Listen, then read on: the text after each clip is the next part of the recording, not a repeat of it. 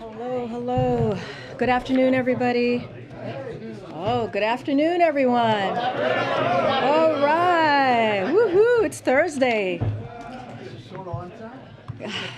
Oh, what are you trying to say? What are you trying to say, Steve? I hear you. Okay. All right. As the president has made clear, lowering prices for Americans is the president's top economic priority, and today he will sign the Ocean Shipping Reform Act, passed on a bipartisan basis, which will help lower costs for American retailers, farmers, and consumers. He will be joined by bipartisan members of Congress and key stakeholders at the signing. In the President's State of the Union address, he called on Congress to address ocean carriers' high prices and unfair practices because rising ocean shipping costs, which are a major contributing factor to increased costs for American families. During the pandemic, ocean carriers increased their prices by as much as 1,000%, and too often these ocean carriers are refusing to take American exports back to Asia, leaving with empty containers instead. That's costing farmers and ranchers and our economy a lot of money. This bill will make progress, reducing costs for families and ensuring fair treatment for American businesses, including farmers and ranchers. The president looks forward to fulfilling this promise and signing this bill into law. Next, as a former chair of the Senate Judiciary Committee, the president is proud to announce proud of the federal judges he has nominated and the unprecedented diversity that they represent. Yesterday, we continued that trend by putting forward Bradley Garcia, who would be, if confirmed, the first Latino to ever serve on the D.C. Circuit.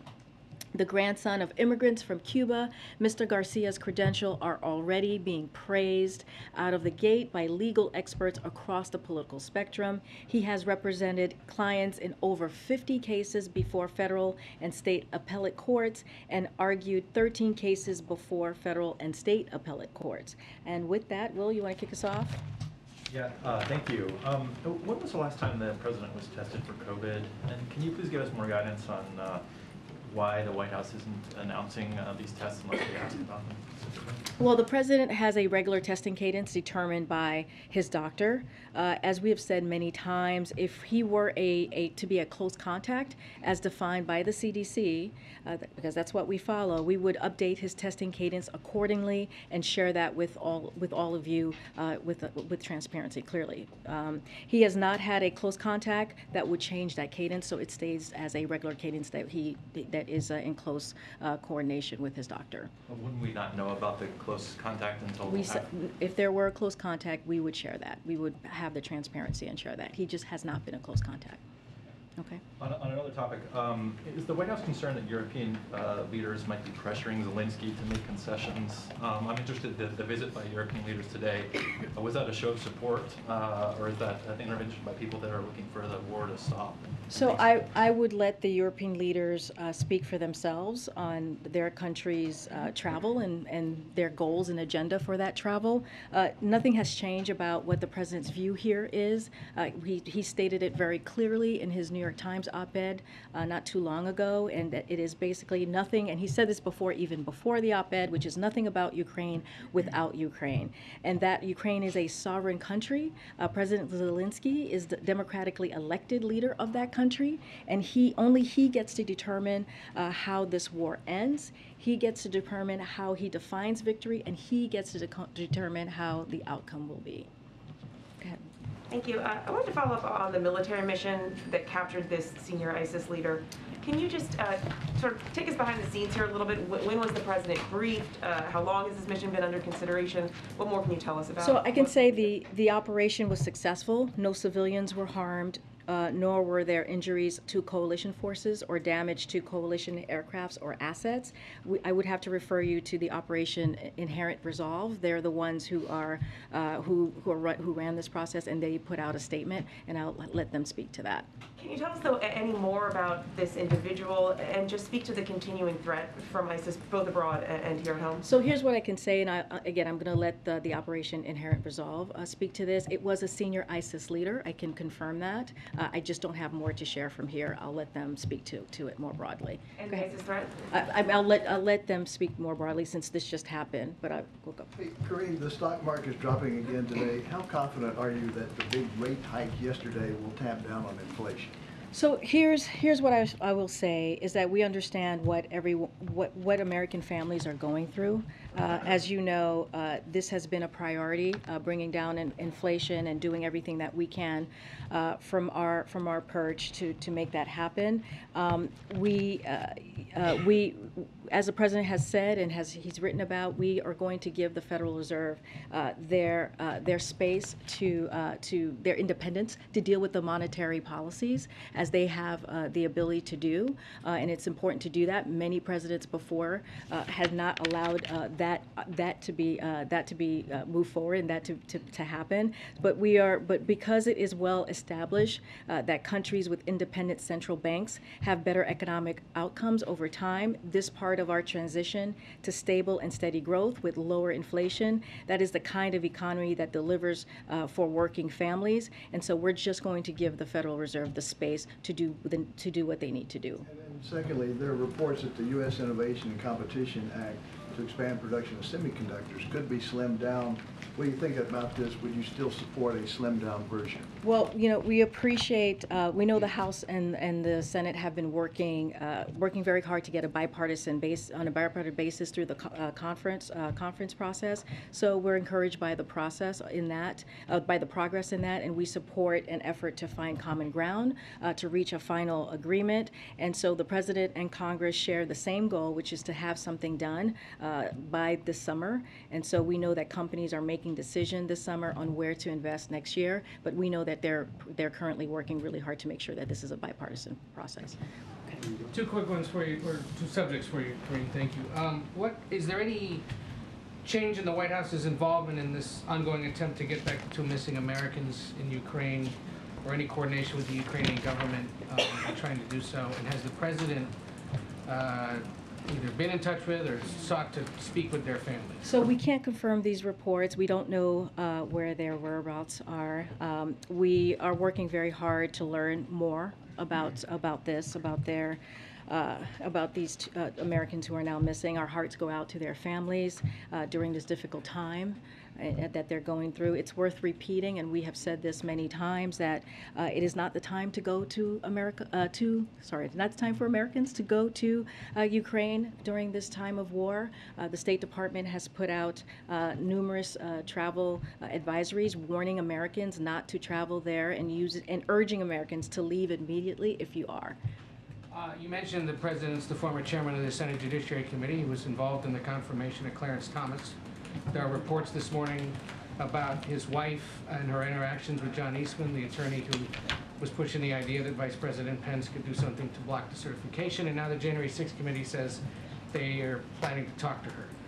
Does the president have any concern about Justice Thomas continuing to serve on the court, or would he perhaps suggest that he should recuse himself from any cases that come before it regarding January 6th? So that is something that the court has to decide. That is not for us to comment on. I can say this: we have full confidence in the Select Committee, January 6th Select Committee, and it is for them to decide how they're going to move forward on their particular process that they're going through. Does he plan to watch the hearings today or in the coming Well, days? I think he had said this before, and I've said this a couple days ago. He's probably going to catch it here and there. He has a busy schedule. I'm sure folks around him, his senior staff, will update him as needed.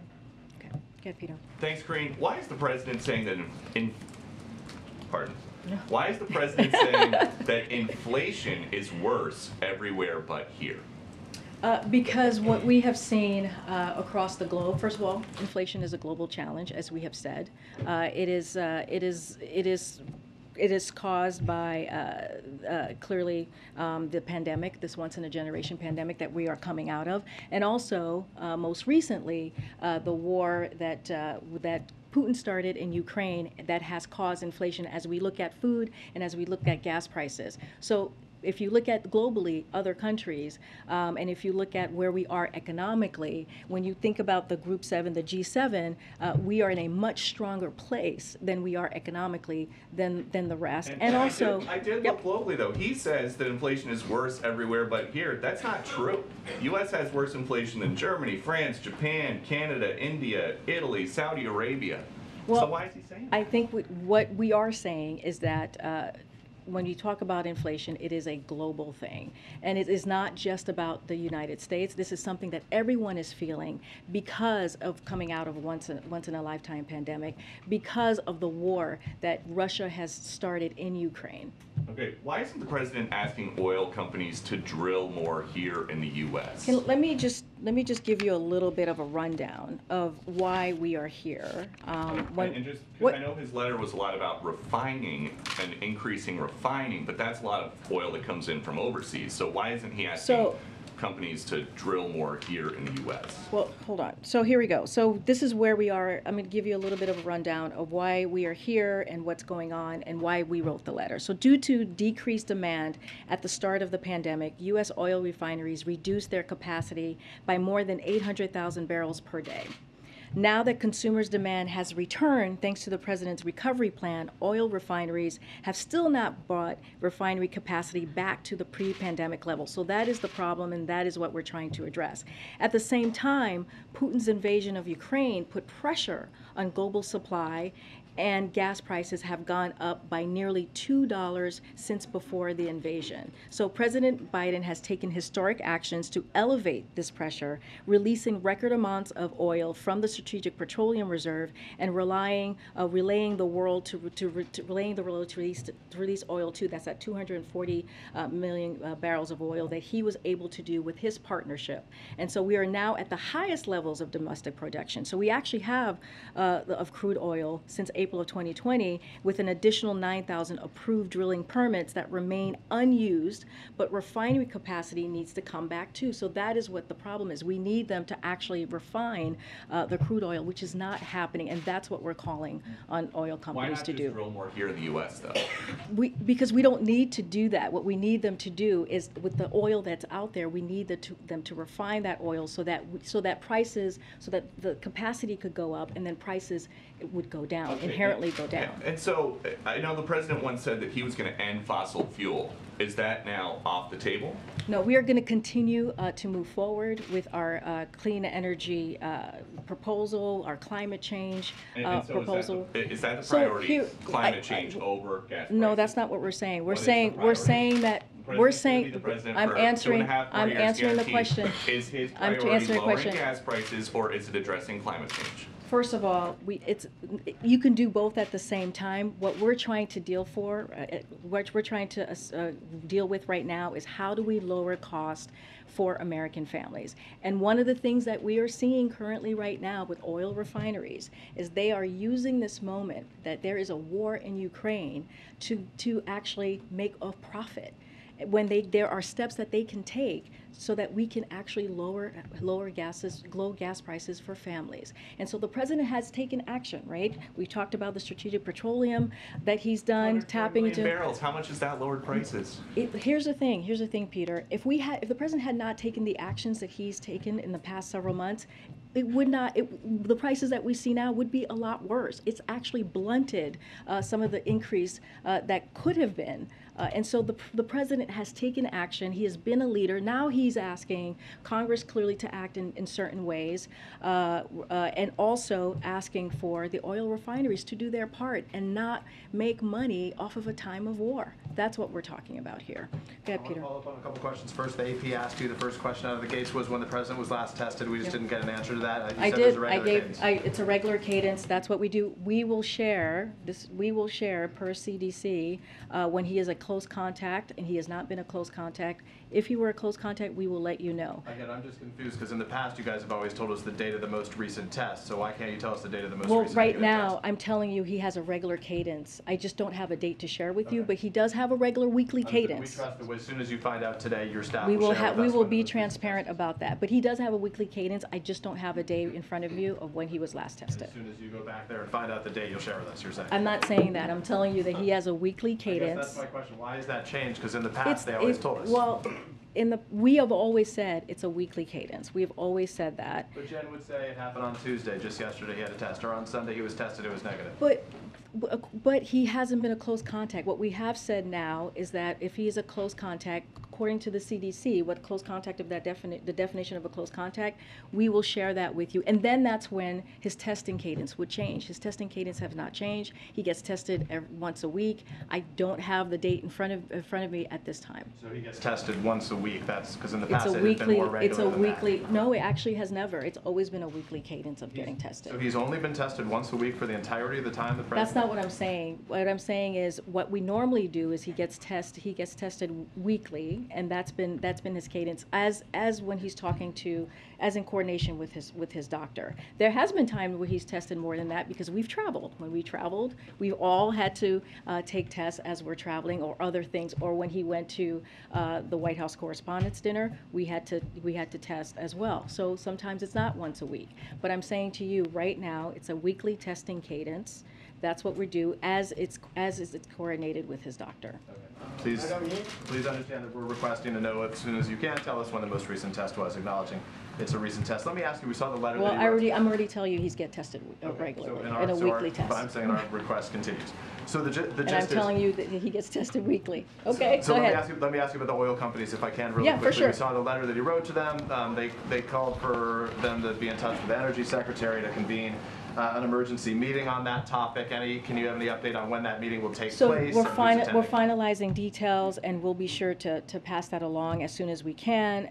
The president noted in his letter what he wants to do, and what he wants to make sure is that that we create a forum so that the oil companies are able to put forth ideas. But he's willing to do everything he can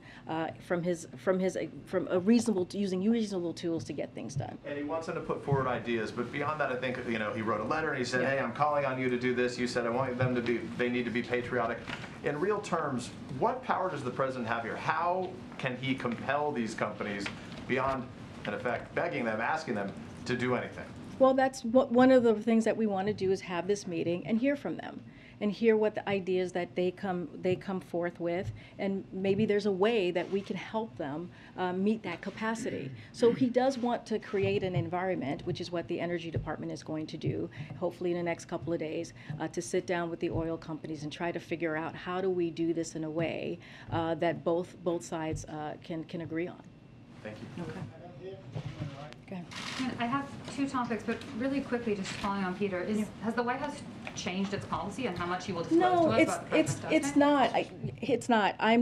I was asked, has he been tested? I'm saying that he gets tested weekly, and that's what we actually have said. I do not have a date when he was tested this week, but he is tested weekly, as it is, in coordination with his doctor. We've always said that. We have always said that he tests weekly. It seems different than in the past. Well, you're asking me when he was tested. I'm saying that I don't have a date for you at this time. But you're also saying you're not going to share with us today. Well, because he gets tested weekly, and we have said once if he becomes a close contact, we will share that with you. But if he's not a close contact, then you just know that he gets tested So if weekly. he has not had a close contact, you're not going to tell us the date of his most recent test. I'm telling you, he gets tested weekly. Why is there Yeah. hesitation though for that? That seems, I mean, this is okay. definitely Just, different. this is different than in the past. Yeah, I don't get that. We had previously been told when he got his most recent test. I am saying to you, I don't have a date for you right now, but he gets tested weekly. As we've said many times, if he were a close contact, as defined by the CDC, we would update his testing cadence accordingly and share that with you transparently. That's what, if he's a close contact, we will share the date with you. He has not had a close contact, that would change that cadence. Okay, I want to move on, but second is Okay. that we would let All you know right. when he was I tested mean, last. that's what we've been saying for some time now. There are reports the White House is weighing a series of executive actions if Roe is overturned, things like a national health emergency or fighting state efforts to criminalize travel for abortion.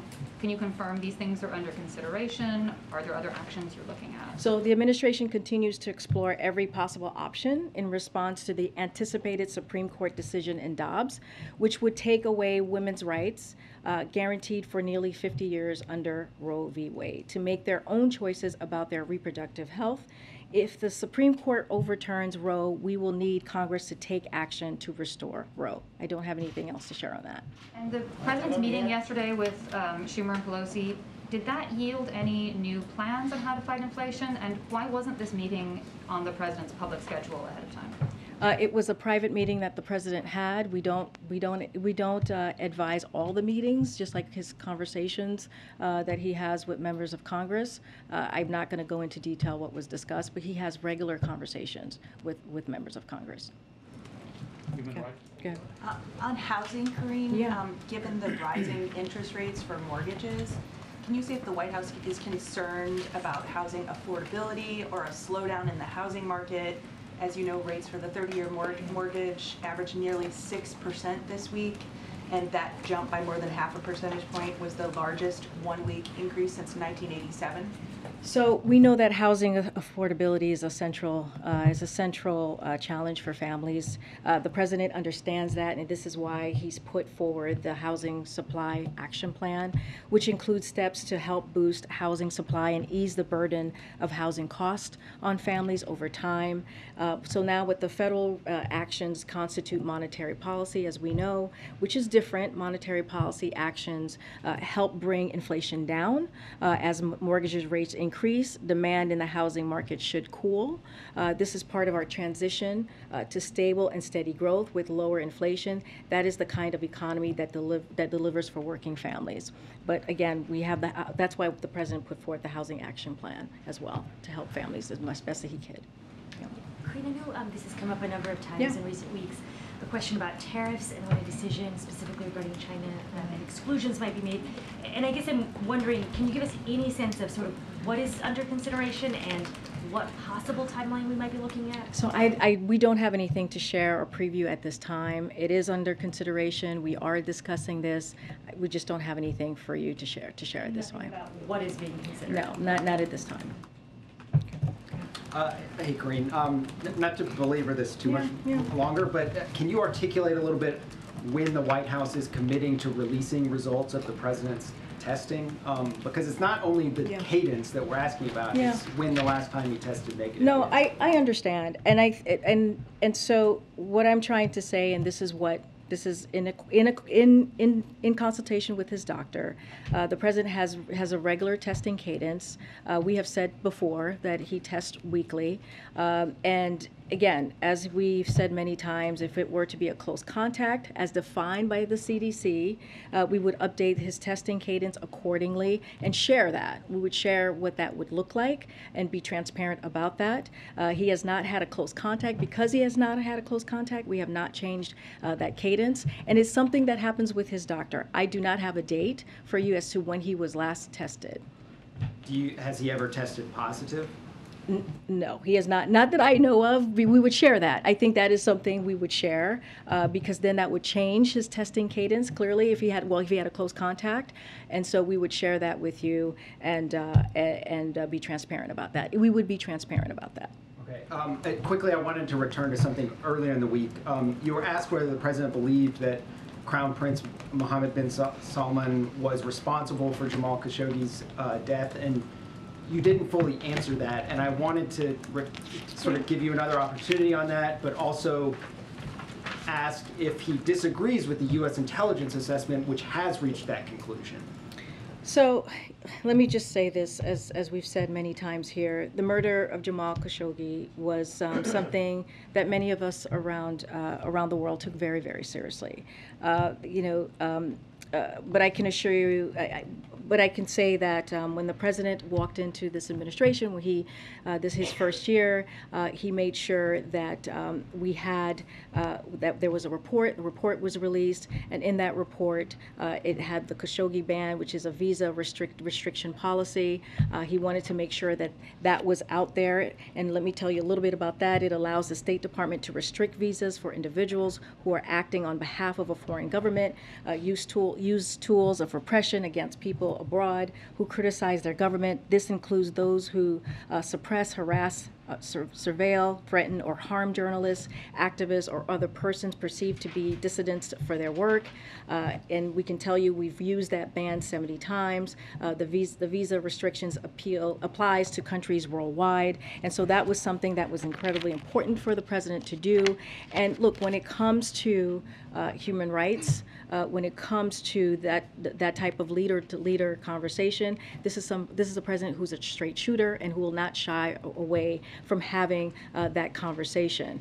So again, we issued an extensive report on Khashoggi's murder, and we instituted that ban as I just laid out, and so that was something that was important for the president to do, and you've heard from him, and he's talked about that. But I'm still not hearing you say, yes, he agrees with that assessment that MBS authorized the killing of Jamal Khashoggi.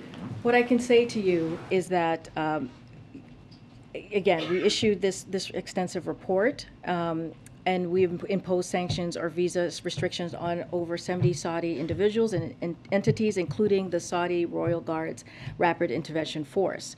And as we have emphasized, then it was important to reorient but not rupture relations with Saudi Arabia, and so that was something that was important to do. But we released the report. We've used the ban multiple times, and this is something that we take very, very seriously when it comes to human rights. The president will not shy away from having those conversations, especially when he is on this trip. But the executive summary of this report says, we assess that Saudi Arabia's Crown Prince Mohammed bin Salman approved an operation to capture and kill. And he released the report, right? This is a report. That assessment? I'm telling you, this is something that the president took very, very seriously, and he released that report. So clearly, he would not release that report if it is not something that he believed in, right? So yes. So, I mean, I'm trying to answer the question. All right. Follow up? Yeah, go ahead. Go ahead. Yeah.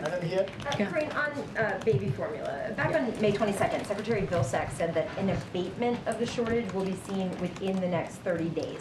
We're coming up on that 30-day mark. You guys keep announcing regular announcements of these flights that are coming over, millions of bottles worth of formula. But when are American families going to see, this situation resolved, an actual progress where the shelves are full once again, and this problem go away? So, as you know, the president has made this a priority, right? He has used his authorities to make sure that we can do everything we can to help get baby formula on the shelves, and that's what he's done with the DPA that he authorized, which has helped. And I can say that we announced the 7th Operation Fly Formula mission, which will transport.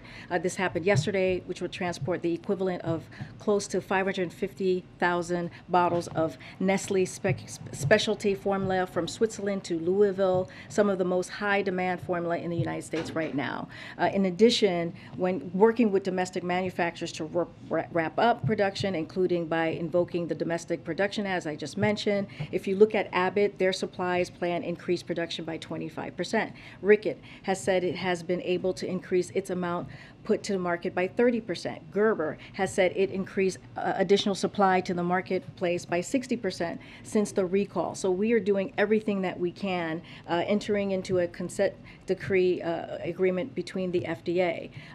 So we're going to continue to work. We're going to continue to make sure that we deliver for the American families, get that, make sure that we get healthy formula. We have to remember how this all started, right? This all started because Abbott, there was a safety concern at Abbott.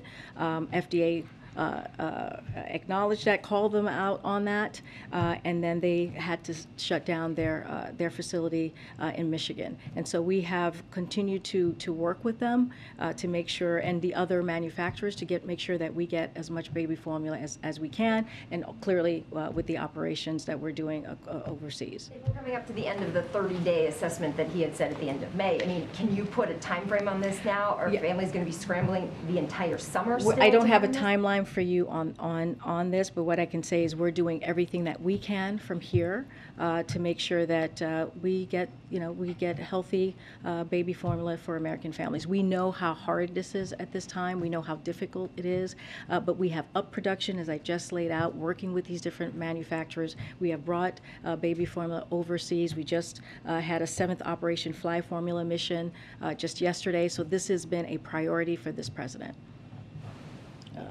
Okay. Thank you. I know you just said you don't have your own confirmation about the reports of these two Americans in Ukraine, but given that their families are among the people saying this happened, it does seem like something has happened. So, given that 3 other foreigners who have been taken prisoner have been sentenced to death, does the White House have a message to the Kremlin on the treatment of these 2 Americans should they have been captured, and specifically on whether you would like to send a message to Kremlin vis-a-vis death sentences? So when it comes to wrongfully detained and holding hostage Americans as bargaining chips, represents a threat to the safety of everyone traveling and working and living abroad. The United States opposes practice everywhere, and we have been very clear about that. The welfare and safety of U.S. citizens abroad is among the highest priorities of the government, and so we continue to work aggressively in trying to get back some of the wrongfully detained Americans out there abroad who are being held hostage. I don't have anything more to say on that. When it comes to the other the two who are reportedly missing, we just can't confirm that at this time. And again, our hearts go out to the family, but it's not something that we can confirm from here. There are, whether they've been taken prisoner or not, there are a bunch of Americans in Ukraine in combat and so on. Would there be consequences for Russia if they do to them what apparently they've already decided to do to 3 other foreigners? I can't speak to that at this time, but I can say it is something that we are watching, that we call out. I just don't have anything to share on what our actions are going to be. Go ahead, Ed. Go ahead, Ed. Yeah, thanks, Karine. So the Federal Reserve is predicting that GDP growth for the next 2 years will be 1.7%, under 2%, under 2% for the next 3 years. So is this what the president considers stable and steady growth? What I can tell you is that we believe that we are in a transition right now, coming out of a economic recovery, a historic economic recovery, because of the work that the president has done this past year and a half. And so we believe that we'll be in that transition. We're going into that transition of stable and steady growth, and we're going to continue to do the work that the president has laid out to lower inflation. And so part of that is letting the Federal Reserve do their part, they have the strongest monetary policies to really deal with this. We're not going to speak to that. We're going to let them be independent. But the way that we're seeing this is we are on a track to have that transition to be in that stable growth. But are you just lowering expectations then? What do you mean by lowering expectation? For the economy going forward, for Americans to expect growth and see inflation come down? Well, what we're saying is that we've had this economic growth, right? We've had this historic growth because of the actions the president took with the American Rescue Plan, the bipartisan infrastructure law as well, and all of the other actions that he has taken when it comes to the economy, which has been very important to meet the moment that we were in a year ago, which we can't forget. There were 20 million people who were on insurance benefit. When we first walked in, 3,000 people a day were dying from COVID. This was a very different time. And now what we're seeing is that transition of that economic growth is going to get more stable. We saw that with the jobs report that came out about 2 Fridays ago. And so that's what we're looking at, and that's what we're seeing. That's what our experts here are looking towards too. And so, but we're also going to continue to try to do everything that we can to lower prices and to lower cost for American families as well. Wait, let me come. I'm so sorry, MJ. Go ahead. Yeah, I'm so sorry. Baby formula follow-up. The Abbott plant in Michigan has stopped production again because of severe flooding. It sounds like it could be another additional few weeks of delay. Is that something that the White House is monitoring? Do you all have an assessment of how much longer this could delay things? So obviously, we know about the news from Abbott, and it's disappointing. It is a disappointing. Oh, okay. All right, we're going to disregard. But, you know, we can't control their timeline. What we can do is continue to focus on what we're going to do, which is ramping up production, increasing supply, and making sure that American families only have access to safe formula. That is the focus for us. That is what we control and what we're making strong progress on through actions like the DPA, Operation Fly Formula. We just announced our seventh flight yesterday, and FDA's use of enforcement discretion. FDA has said that it's working closely with company to identify next steps to get the plant open and providing only safe product to the American people. That's the work that we're doing right now is what we can control, and we're going to continue to make that a priority. That's what the president wants to do, and we're going to continue to ramp up production. We cannot, as far as the timeline for Abbott, that's for them to speak to. And a different shortage question. There's a shortage of tampons, and just wondering if that is on the White House's radar. I mean, is that something that the White House is concerned, you know, could turn into a full-blown crisis? And are there any other sort of essential products that the administration is watching closely that could come down the pipeline as another shortage crisis? That's a great question. I would have to check in with the team on what they're tracking. I don't have a list for you right now, but I would just have to track it with the team. Can I just do one quick follow-up to Peter's question about the letter to the oil companies? You know, you were saying yesterday that a part of the plea to these companies is that it is their patriotic duty to act and do something, especially at a moment when so many Americans are having a hard time with the high gas prices. I mean, these are for-profit oil companies we're talking about, right? So does the president have any, you know, reason to think that these companies, because of a letter from him, will behave differently? And barring that, I mean, are there any policies, regulations that he can resort to make sure that he is sort of forcing their hand? So the way the president sees this is he has to do everything that he can to make sure that he, in this particular scenario, try to make sure that we lower gas prices for the American public. He has taken actions, as we've listed out, when it comes to the ethanol 15, the homegrown biofuels, which is going to lower prices in more than 1,000 gas stations around the country. That's going to be really important. The strategic petroleum is going to be very important, and it has actually had an effect, but we're still, because of Putin's war, we're still seeing Putin's tax hike, we're still seeing $2 more of an increase per gallon since Putin started amassing his forces on the Ukraine's border.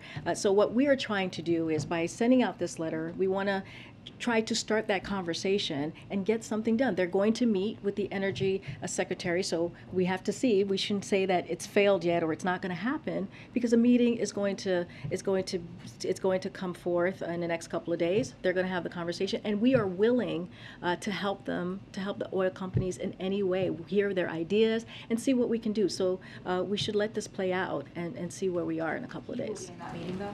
The president, I don't have anything to preview about his schedule, about him being in the meeting. This is Granholm, as far as I understand. This is Secretary Granholm's meeting, and she will be moving forward with putting this meeting together. Great, thanks. Human rights follow-up? Human rights follow-up? Go ahead. Does the White House have a comment about the decision of Florida officials not to request delivery of a pediatric vaccine? Yes, we do. We heard about this, and we have a little bit for you here. So we have been talking to states for some time. In early June, so the process has been HHS opened up pre-ordering for vaccines for the possibility of kids vaccination. That ensures that if authorized by the FDA, these vaccines can be shipped to places like pediatricians and children's hospitals, places where parents would get health care for their youngest, or as quickly as possible. By being the only state, this is Florida, not pre-ordering, which means that pediatricians, for example, in Florida, will not have immediate ready access to vaccines. Some pharmacies and community health centers in the state get access through federal distribution channels, but those options are limited for parents. We encourage Florida on several occasions to order vaccines, so we've been aware of this, and we will continue to do so. Bottom line, is this going to make it harder for parents in Florida to get vaccines for their kids? If they're not pre-ordering, it will make it harder for them. That's why we continue to on several occasions, encourage Florida to do this. Yeah. Yeah. Thanks, Karine. Since it's the first time I'm getting a question from Oh, you. no, I was, go ahead, this young lady. Maybe I can go after. No. Just had a question about the president's trip to Israel. The administration has said that they're calling for a thorough and independent investigation of the killing of the American journalist Shirin Abu Akleh. What's your assessment of where this investigation is, and is the president going to raise that issue during his trip? So I can say we're in close touch with both Israel and Palestinian authorities and are working to bridge cooperation between the parties. We have made clear our view to both Israeli and Palestinian officials. The administration's call for thorough, transparent, and impartial investigation of Abu Akleh's killing. We expect full accountability for those responsible. We have also urged that both sides share their evidence with each other, and we continue to call on sides to maintain calm and avoid further escalation. As far as what will be on the agenda, what will be spoken about, I don't have an agenda to share with you. But as I've said many times from here, as we have said many times, is that the president will not shy away to having a conversation about human rights. That is something that's important to him. He said that most recently, and so that's what I can tell you, but I don't have anything to read out. I don't want to get ahead of his trip. Go ahead. Go ahead. I was trying to give her. Well, thank you. Well, thank you very much for coming back to me, and thank you for calling absolutely. me. So this is the first time I've been able to ask you a question, so I'd like to ask you too, if that's all right. First is just a clarification on the new online policy task force that was set up that the Vice President is leading, and then the second one about a significant press access issue that's impacting a lot of us in this room. Okay. The first one on the online policy task force that the Vice President's leading, that's getting kicked off today. On a background call last night, we were told that it's going to be different from the Disinformation Governance Board in that it's going to focus on illegal conduct online. But the memo creating it was a little bit broader and mentioned, and I'm quoting from the document, quote, online harassment, abuse, and disinformation campaigns targeting women and LGBTQI+ individuals who are public and political figures. Could you clear up the disinformation charge? So I would need to talk to her team. I was not on the background call, so that specific language that you're providing to me, I would just have to check in with her. I would also encourage you to check as well with her team. I can't say more because I wasn't on the background call. Thank you. And the press access issue, for more than a year now, the White House press office has been having everyone in this room RSVP to presidential events in the East Room, the State Dining Room, the Executive Office Building. And then there is a process where people are selected and able to go into these presidential events where the president often takes questions. The Correspondents Association has tried in vain to figure out how this process works. And over time, it has kind of morphed into a bit of a blacklist where certain large media outlets, such as my own, are almost blacklist. Never. Well, I'm just saying I represent the 4th largest newspaper in the country, and I haven't been selected since November. So can you? That's a jump to a blacklist. But I'm listening. I'm listening. Well, I mean, it's not just me. Certain others. Oh, okay. I didn't realize and that. The Correspondents Association actually wants this to be done away with. But I was hoping that you could. I know you're new in the position, but perhaps explain how the. Can I look into works? it? Can I look into this? Because I actually don't know what the process that you're speaking of. I think blacklisting is a very strong word to use. We have been, we try to make sure, do our best to make sure that press gets to hear from the president directly. It is important for us. It is important for you all. It's important for the American people. And so that has been a priority. So let me look into this process that you're speaking of. Without having all the. Getting an answer to the Correspondents Association. You're talking about Steve Portnoy. I talk to Steve all the time. We're talking, I believe, if not today, tomorrow. We're checking in, and we'll have that conversation for sure. I'm sure he'll bring it up, and so we'll have that conversation. Karine, why do you keep doing this? Say that you will call on people you've never called on, but you don't really. I just called on someone. Go ahead. Karine, you have the last question. A great job as press secretary. Thanks, appreciate that. So you took a question earlier about Clarence Thomas. And you said it was up to the court to decide. Yeah. And my understanding is not really up to the court to decide. It's up to him to decide. So the question is, no, I think the question that I got was, do we think the Clarence Thomas should recuse himself? Is that the question that you're asking? He's in the position of deciding whether he ought to recuse himself. Well, then it's up to him. I'm just saying that I'm not going to comment from here. Really, was what. That's not for me to decide. And just last one on MBS. I mean, is it the White House policy to not publicly identify MBS as being responsible for authorizing the killing of Khashoggi? What I'm saying to you is that we take the killing very seriously. We put out a report. I just laid out what the Khashoggi ban actually did, just to be more the visa and what specifically the ban did, and also how we've enacted it. And this is something that we take very, very seriously. That's why we released the report. You have heard from the president directly speak about the killing of Khashoggi. The president does not shy away of having conversations about human rights with leaders. He's had them many times before, and he will continue to do that. And this is again, this is something that we take very, very seriously. Thank you all. Human rights. Thank you.